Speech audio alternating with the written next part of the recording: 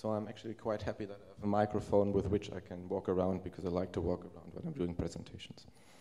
Okay, so today I want to talk about my package brms, and as you can see, the title basically consists of like 4 different things. So first is multi-level models, second Bayesian, third Stan basically, which Ben kindly introduced already, so that's nice. And then we have my own package, and I'm going to all of this stuff in the next few minutes. Okay, so this is actually not working.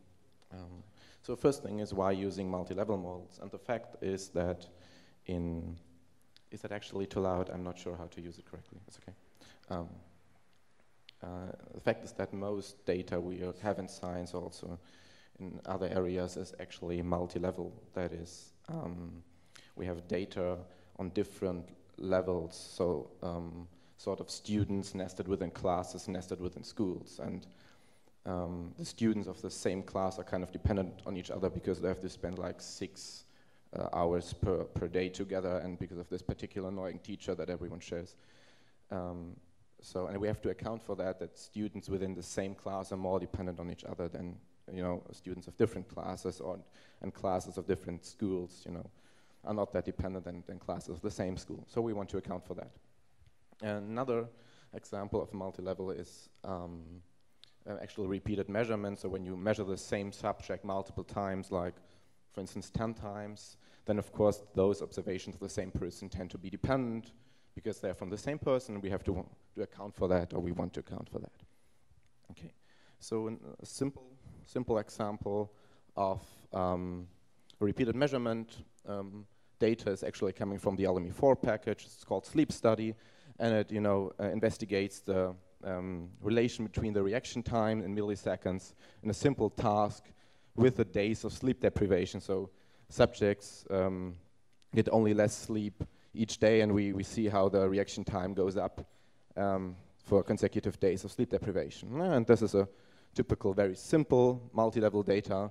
So we have the reaction time in milliseconds. We have the days of sleep deprivation starting at day 0, so at baseline. And we see the important thing in multi-level stuff. We see the subject ID, in this case it's called subject, could be called differently, of course, indicating to which subject each observation belongs to. And of course we have to account for that because the observation of the same subject tends to be dependent. Yeah? Okay. Still not working. So what happens if we ignore the multi-level structure? Let's say on the left-hand side we have just linear regression, so modeling reaction time just using the days. And on the right-hand side we have a multi-level regression taking into account that we have different subjects and repeated measurement. And what happens is that when you look at the right-hand side, the confidence intervals, so the gray lines, are way larger than on the left-hand side. The mean, so the blue line, the mean regression line, kind of intersects, but it doesn't have to be the case. But as we can see on the right-hand side, confidence intervals are much larger because we correctly account for the dependency. And by ignoring that, we actually tend to overestimate the precision which we have. So on the left-hand side, the narrow confidence intervals are just an overestimation because we don't take into account that we have actually less information in the data than how linear regression treats it, because we have dependency. So you really want to model your dependency structure because it matters. So because you come to wrong or incorrect conclusions when you forget to model multi-level structure. So when I'm talking about multi-level models, others talk about random effects models or mixed effects models, hierarchical models. So it's actually, all of this is the same, just to avoid confusion. And what we also get from multi-level models is we get a separate regression line for each of those subjects. So we not only get the sort of population level effects, which are there on the right-hand side, but also what I call group level effects for each subject. So we actually see that subjects differ in their baseline. So for instance, this person starts rather bad, and this person starts rather nicely at baseline, and this person, is not affected by sleep deprivation at all, and this person is. So there's variation among those coefficients, so variation among the baseline, the intercept of the model, and variation of the slope across days. So in multi-level models we get both. we get the population level effects and we get the group level effects, sometimes called fixed and random effects. I avoid these terms, I think, thanks to Ben commenting on my paper in JSS. But yeah, okay. So I hope I have convinced many of you that when we have multi-level structure, we actually want to go for multi-level models. So why should we do it in a Bayesian way? Because we can also do it in a frequentist way, like with GLMM or with LME4 possibly. So why do we want to do it in a Bayesian way? And I think there are multiple reasons, but one reason is that the information we get out of our algorithms or out of our procedures is much more informative, so it's much richer than in a classical frequentist way using maximum likelihood estimation, because we get actually the full posterior of the parameters. So those are two parameters in the model, and we not only get the point estimate, so the mode of the likelihood and the sort of standard error, but we get the full posterior distribution, so much richer information. We can process it using like point estimates like mean or median, or we can compute quantiles, or we can just, you know, throw the posterior distribution somewhere and show it to people. And that's actually not too bad what frequentists do when everything is, you know, normally distributed. So in this case, a frequentist algorithm will possibly give a good estimate of this parameter, because the mode in this case actually is a measure of central tendency, and the standard error actually, you know, captures the variation well.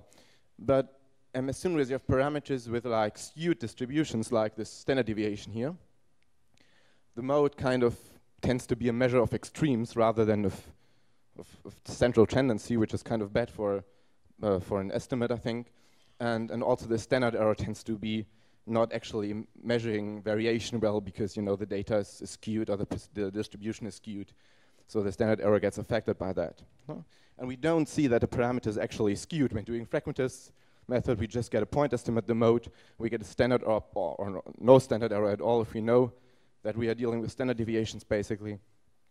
So one advantage of Bayesian statistics is really that it's far more informative than the output of frequentist algorithms. And it comes with a disadvantage that it actually is more complicated to fit, and it takes longer, you know. But if you gather like data for 1 year, you can wait 2 days, and for a large data set to fit actually. I had one student who was doing both frequentist and Bayesian analysis, and then when new data came in, she just did the frequentist analysis, and when I asked her why, she said, okay, the Bayesian stuff took too long, and I asked her how long. She said 1 minute.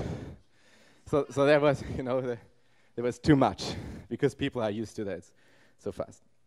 Okay, so why should we use Stan to perform Bayesian inference? I don't think I have to say more other than what Ben said. So it's basically just amazing in doing all kinds of Bayesian, full Bayesian inference using advanced samplers and automatic differentiation. It's really nice. It has a nice programming language. Yeah, so we can use, as Ben introduced, Stan directly, which is also nice. But for you know, common models, we have already a few packages making things simpler, using Stan at the backend without the new user necessarily noticing. So we have useR developed by the Stan development team, and we have brms developed by me, basically independently. Okay, so how do we do a multi-level model in LME4? So classical frequentist way. Okay, we call LME4, we say what's the response variable, we specify the population level effects or fixed effects, and then we spay the group level effect. So we say that both the intercept and the effective days can vary across participants or across subjects. And then we say what's the data set, which is sleep study. So most of you probably have heard of Bayesian statistics, but thought, okay, that's very complicated. I'm not able to do this myself, so we kind of expect that Bayesian statistics is complicated, but actually it isn't. So when we just change one thing, just instead of calling LMER, we call BRM, then it just works in this way. So the same way as useR, BRMS uses the LME4 syntax, so you can just use BRM as a drop-in replacement of LME4 in the same way as you can use useR for this. Yeah, so basically nothing changes except that you get full Bayesian inference with way more informative output. Okay.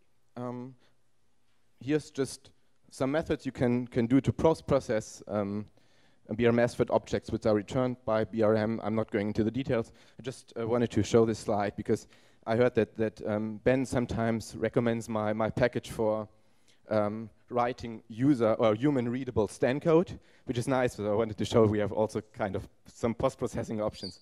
So BRMS is not only about writing efficient Stan code, but also about doing something with your models.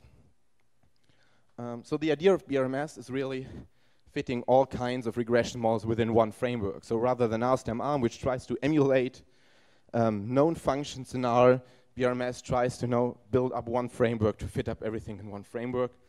So I'm getting there. So many things are already working, and some things I still need to implement. And I just want to briefly explain some examples. So for instance, here we have a censored recurrence time of kidney infection. So people have kidney infections, and sometimes they reoccur, and we want to measure the time until this infection reoccurs. And unfortunately, fortunately for the participants, some of them don't get the infection again, which is nice for them but bad for us, because then we have censored data. We only know until which point the patient didn't get the infection again, but we don't know if he or she gets the infection later on. So the data is actually censored. And in BRMS, we can easily do that. We just, on the left-hand side, we make this dash, and then we say sense, and then we put in the variable that contains information of censoring, so it can be left, right, or interval, of course, no censoring. And the thing is that we just basically hadn't changed the syntax in all other cases, so we just have the population level effects, we have the random effects. We can specify a response distribution. In this case, we model this recurrence time using the Weibull distribution. So without having to change the syntax, change the package, we just add one information and suddenly it's censored. And then we can plot things, for instance, the interaction between age and sex, and we see that the females actually have more time until the infection reoccurs on average. Another example is, for instance, if you want to model nonlinear relationship like this. So that's a simulated nonlinear relationship using Gaussian processes. So the red line is the true nonlinear function, and the black points are the realized data. And we can easily fit that in BRMS, for instance, using Gaussian processes. So this is what comes out when we just put GP around the variable. It fits a Gaussian process. We can also do this in a multivariate manner. We can also sort of model different Gaussian processes for different groups in our data. That's everything's possible. Then we make some sort of nice spaghetti plots here. And GP doesn't scale well to large data sets, so we probably want to use splines. So we can do that as well, for instance, putting in the S function. And it suddenly fits a spline, so it's not quite as perfectly in fitting this data as compared to the Gaussian process, but it does its job to accurately model the nonlinear relationship. And the thing is, we can add multi-level structure, we can add censoring, we can add different response distribution, for instance, for reaction times, or for survival times, or for count data, whatever, and everything still works the same. It's still in the same package, and you can apply everything basically. Last example I want to show is about count data. So it's the number of fish caught at a camping place. And we see that clearly the data is sort of zero inflated because we have way too many zeros than we would naturally expect. And this is because there are quite a few groups of people at a camping place who do not try to catch any fish at all. And we did not capture that, so the data is zero inflated. And we can model that in BRMS as well. For instance, we can use a zero inflated Poisson distribution by saying, okay, look, the Poisson part should be modeled by the number of persons in each group, the number of childs in each group, and whether it's a camper group of campers or not.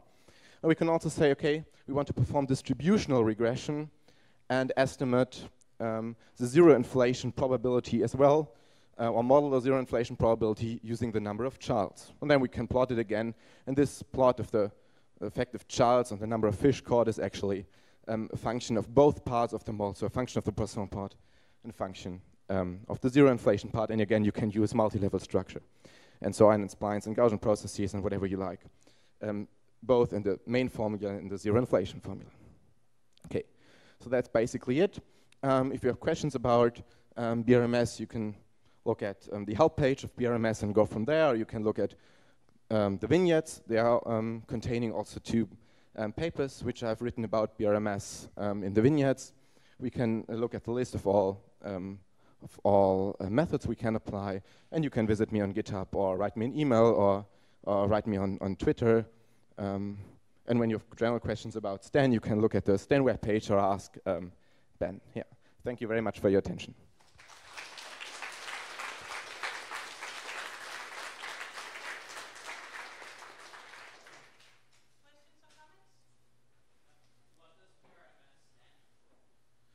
So it's an awkward name, right? I realized that too late. So it's about Bayesian regression models using Stan. But sort of the only package that has a worse name is MGCV, really. You know, so yeah, I'm not happy with it, but yeah, anyway. That's it.